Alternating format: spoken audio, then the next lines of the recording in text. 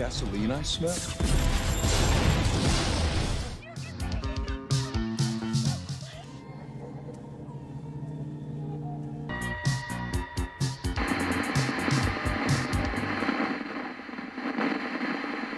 Hey everyone, and welcome back to the channel, guys. I hope you all are doing amazing as always, and it's me, Joe, as always. And today, guys, I want to talk about the movie called Violent Night. This is a new thriller kind of movie about Christmas, because holidays are upon us, and so as Christmas movie are upon us, and this one is not your typical Christmas movie. This one is with David Harbour as Santa Claus, and this movie essentially is like if Die Hard and Home Alone combined. This is the kind of movie that you would get, and we got it. And I gotta say, when I saw the first trailer, I was really excited for this movie because it just looked pretty interesting and just like sort of a dumb fun.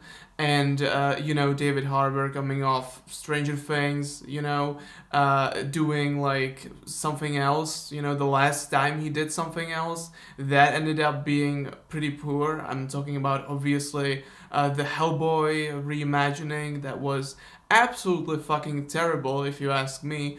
And now he's done The Violent Night. The movie essentially is about a family, and these evil people break into their house, and Santa Claus comes to rescue them, essentially, and he's killing them. Not the family, but the bad guys. And I was honestly really surprised by this. This is genuinely a really entertaining movie, David Harbour as Santa Claus is really, really, really good, I think that he's got the charm, he's like this Santa Claus is like depressed almost, he's like drunk, and he's like very like nihilistic and stuff. He's just not really a happy person, but then he finds out about what happened, and he wants to help. And yeah, guys, I actually really enjoyed this one, a lot more than I expected. The action is pretty cool. Now, I gotta say that this movie is R-rated, which is something that I didn't know coming into the movie. And I was actually very surprised by that, because the movie is actually really, really cool when it comes to the R rating, Because I was expecting this to be maybe something like, Krampus, the Krampus movie that came out a few years ago, which that movie, it's not really comparable, but they are both like Christmas movies. But I was expecting that movie to be R-rated, but it wasn't, and this one is, which is really, really cool, and that obviously really helps the action, and it just works really, really good. It works so much better than if this movie was. If this movie would have been, PG-13 or whatever.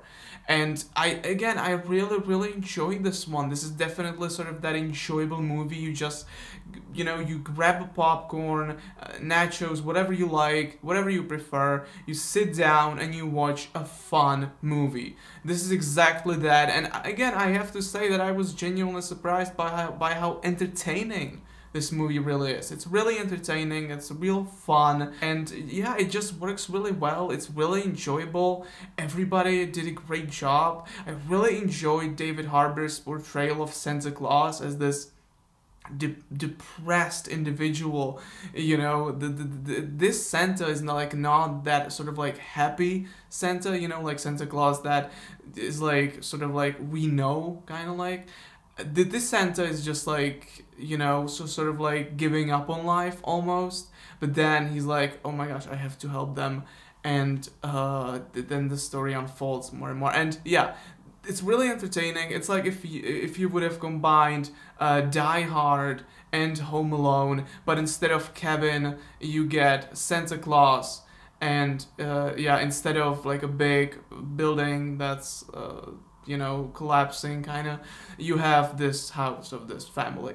Really entertaining movie, really great movie, really enjoyable one, and just something that I really, really enjoyed, and I highly recommend you guys seeing the movie. By the way, if you've seen the movie, let me know down below your thoughts about it, because again, I want to know, because it's entertaining, and I really enjoyed it more than I expected. Anyway, guys, that's all for this review. I'll see you in the next one. Take care as always, and bye.